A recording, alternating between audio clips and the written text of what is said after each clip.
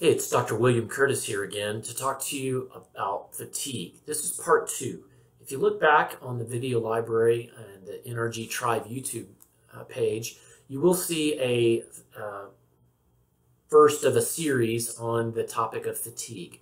On the first series, I went through bodily functions and bodily reasons that people can have extensive tiredness and fatigue. I also gave very specific suggestions for people to things they may want to consider and talk to their doctor about if they're suffering from ongoing fatigue. In this video, what I'd like to do is cover things that sort of are in our mind or things that involve our mind and how that can cause fatigue. I listed these in order and kind of what I think is most prominent in the people I deal with, certainly my own personal life. And the first one that popped into my head was work, work, work. Modern world is full of workaholics. I probably have been one of those at some point in my life, and I'm working really hard, no pun intended, to reverse that to some extent. But what I'm getting at with this is that there's a very real tendency to set up lifestyles around the idea of working constantly. Every waking moment we work 8 to 5, then we take work home. And it's a non-stop cycle. And worse, I've heard a study that showed that Americans only take half of their vacation time. So we're not even taking the time that's been allotted to us by employers to get some downtime. But working all the time is actually hurts your work efficiency. It actually hurts creativity. And it is important that we have periods of rest. Just like if you were in the gym, most of our fitness folks know that if you don't take some downtime and some rest, you can't get really good gains by just lifting weights day after day after day. You do have to cycle that and periodize that. The second one that I thought was very affects the brain and certainly manifests as fatigue is lack of sleep.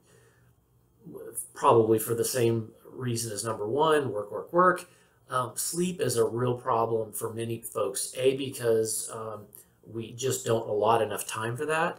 And secondly, because of various habits and stuff, of which I'm going to cover in a little bit.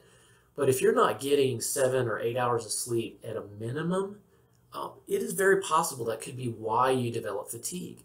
It may be why you're feeling foggy mentally. It may feel why your concentration is low.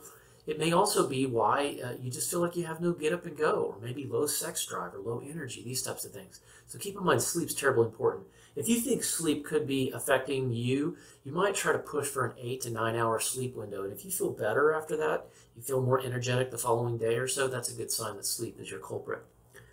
Number 3 on this list, I listed as distractions. So we got work, work, work, we got lack of sleep, and we got distractions. I call distractions mostly surrounding media. So this might be watching television. This might be material that you download off the internet. It might be nonstop 24-hour CNN or Fox News, constantly having some bombardment of a media message in your head.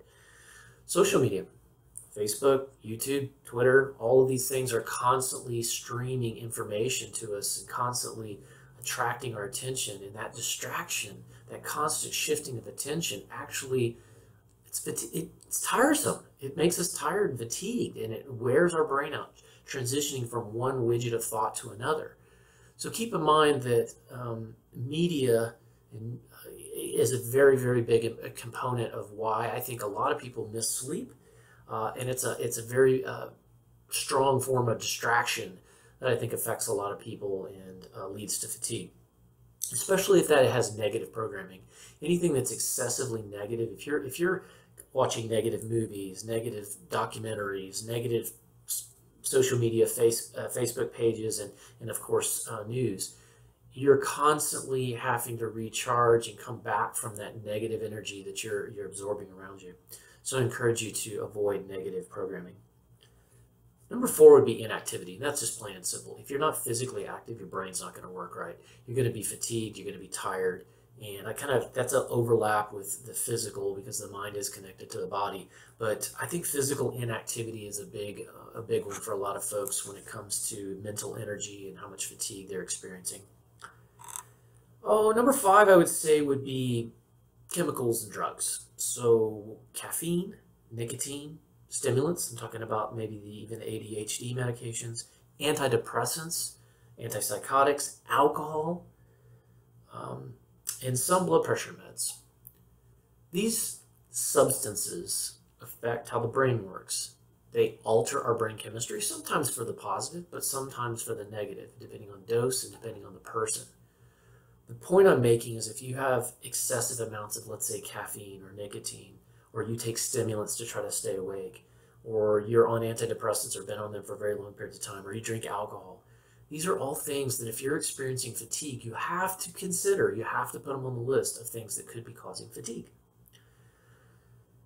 The last one I'm going to have on this list is what I'd like to lump in as boredom. I see a lot of folks, and I've been one at various points in my life, where just boredom, lack of zeal, lack of desire to do something exciting, or not taking the time to go do something exciting, leads to a general malaise, a general sense of just blah. A lot of men have this. I think it's and certainly women as well, but it's one of these things that I think we're meant to be active creatures, and when we're not out doing things, sometimes challenging things, maybe even exciting things, I don't know, indoor skydiving or outdoor skydiving, or bicycling or motocrossing, or racing cars, or any of these types of things that seem kind of exciting or maybe a little dangerous. These are things that sort of give us a little spark to our day and to our life, and travel's one of those. I think travel's nice, safe, doesn't have to be dangerous, but travel gives us novel experiences. And I think novel experiences kind of light us up a little bit. They create excitement. And I think that's one way to combat mental fatigue.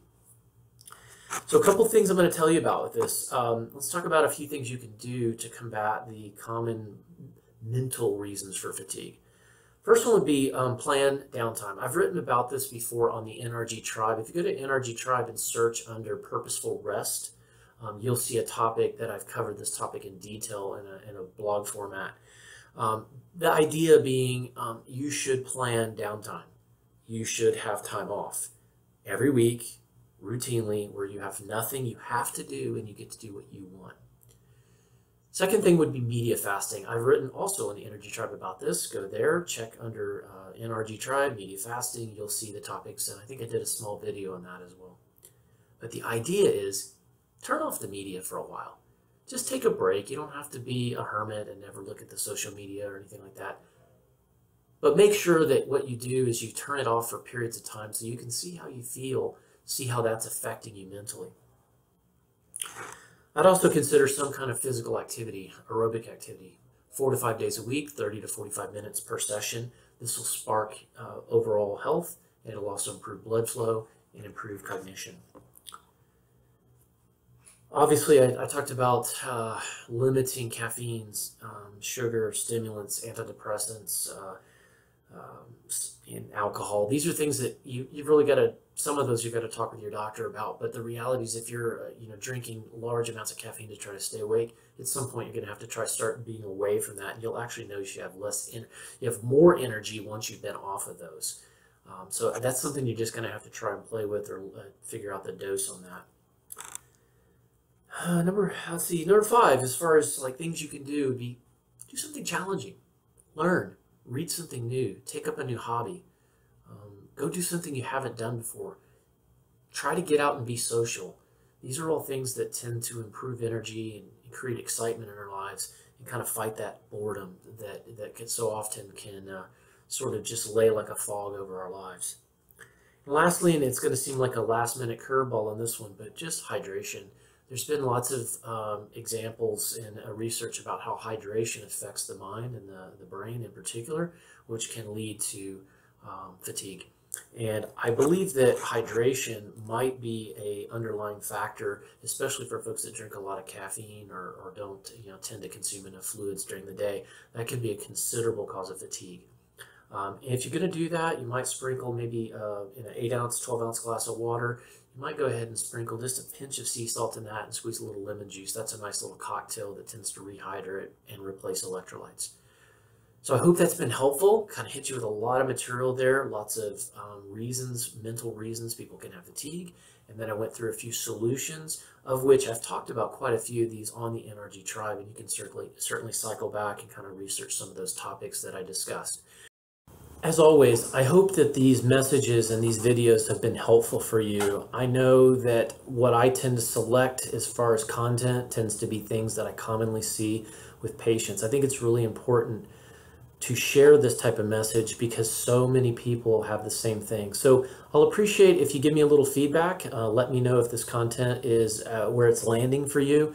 Also, if you could share this, both the page and these videos with anybody you think it might be helpful for, I'd greatly appreciate that. One of my sort of missions as a doctor is to share a helpful message with as many people as I possibly can. And social media is a great way to do that and share ideas and help each other grow and improve. So again, thanks for your time, and I look forward to the next video. Take care.